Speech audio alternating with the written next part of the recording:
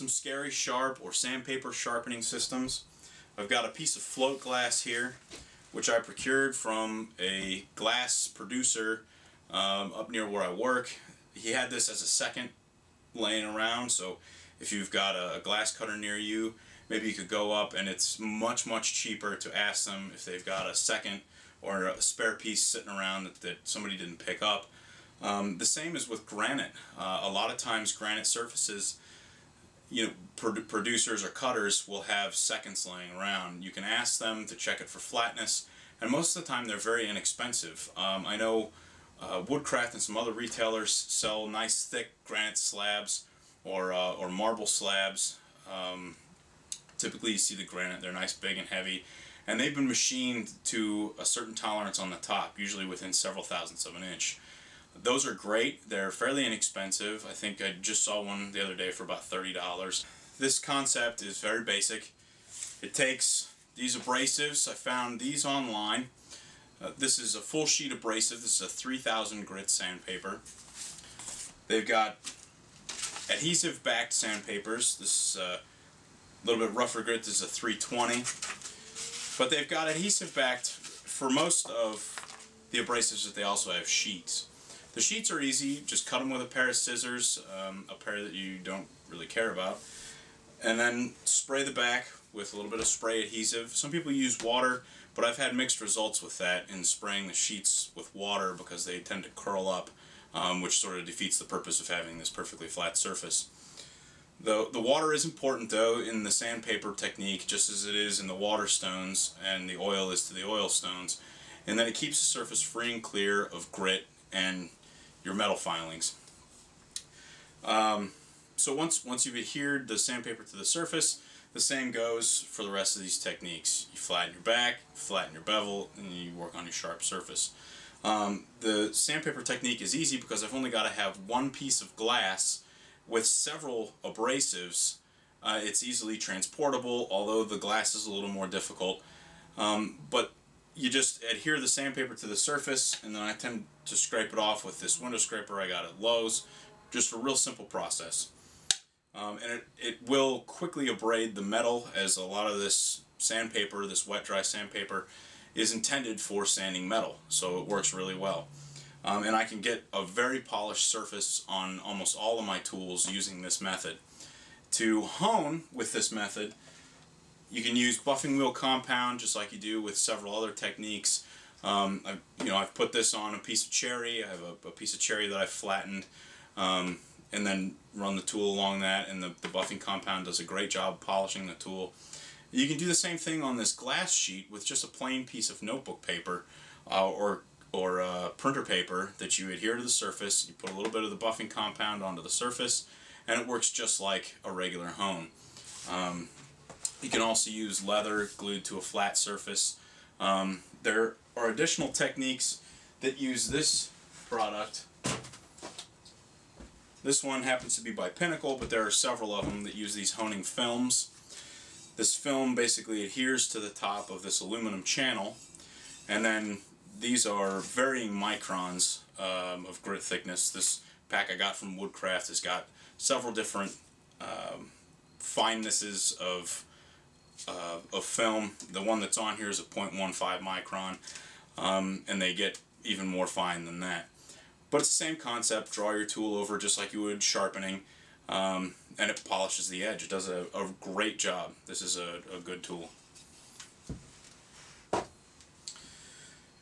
In order to put accurate bevels on new tools that I get, or some of my chisels that I prefer to keep at exacting angles, I use a jig. Now, as I mentioned in a previous blog entry, a lot of professionals are a little wary of the jig in that it takes some of the skill out of sharpening. I do hand sharpen a lot of my tools, and I'll cover that technique as well as hollow grinding on the grinding wheel, which I didn't bring to this presentation today, merely because it's already bolted down and plugged in. So, but the jig is great if you're setting up a new tool to get that first angle on there. It makes it easier to find it when you're hand sharpening later on. This one's by Veritas. This is the one I have a link to in a previous blog about sharpening. It's a great tool. It's easy to put together and find angles. It's got This guide slides on the front, and each of these angles are preset based on what you plan to do with the chisel or the plane iron. And once you hook this up, you sharpen it over your surface. Basically, it's got a wheel that rides along. You fit your plane inside. You got a chisel here. You tighten it up and draw it across the surface of your sharpening method. That's a lot of these that are the manual method, but there's nothing wrong with these. I think they all actually put a very, very good edge on the tool, and through practice I've managed to make all of these work probably equally as well, though some are much faster than others. The sandpaper sharpening is extremely fast. I found the DMT, the DuaSharp 10x4 plate. That's new to me, but I have found that it's extremely fast cutting as well. Another technique is using electricity. This is on loan to me, as is the Trihone system. This is a work sharp. Basically this spins around and you bring your tool in contact with this surface. There's a set of jigs and some other items. There's a wheel with some holes in it. So as it spins, sort of like the rims on a car, it spins real fast. You can see right through it. This sits in place of this glass plate that's on here now, and you can bring your chisel up underneath, or your plane iron up underneath, and you can see down through this spinning wheel to assure that you're making full contact with the wheel. This technique I don't have a lot of practice in, simply because I've never owned one before, but I have been practicing with a little bit, and we'll cover it in a video. Should you choose to go this route, it is very fast, it's accurate. I do have some concerns with the speed of the wheel. As you know, the speed that this wheel travels changes as you go from inside to outside, just like a record would. So there are some compensations I'm wondering about there. However, it doesn't really seem to be too much of a factor. I don't know that I would use this for honing, but for a first setup of a tool or a rough edge before I take it to one of these other methods, it seems like a really good option. They do have honing plates and honing film similar to the Pinnacle aluminum channel that seem to work very well, although I do prefer hand honing.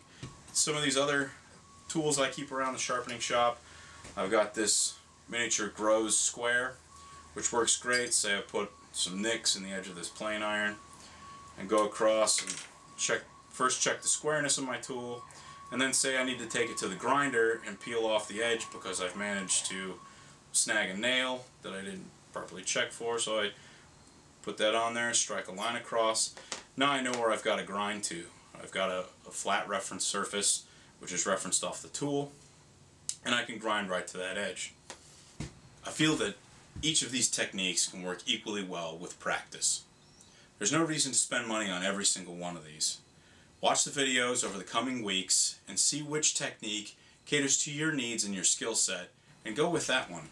If you have any additional questions, comments, or concerns, please email me at polthausworkshop@gmail.com. Check out the blog at www.polthaus.com. That's POLTHAUS.com. I've got a lot of other videos, some woodworking posts, some tool making posts on there. Please check it out. I'm also on YouTube. I have a YouTube channel for Polthaus Workshop. Check that out as well. Thanks for joining me. I'll see you next time on Polthaus Workshop.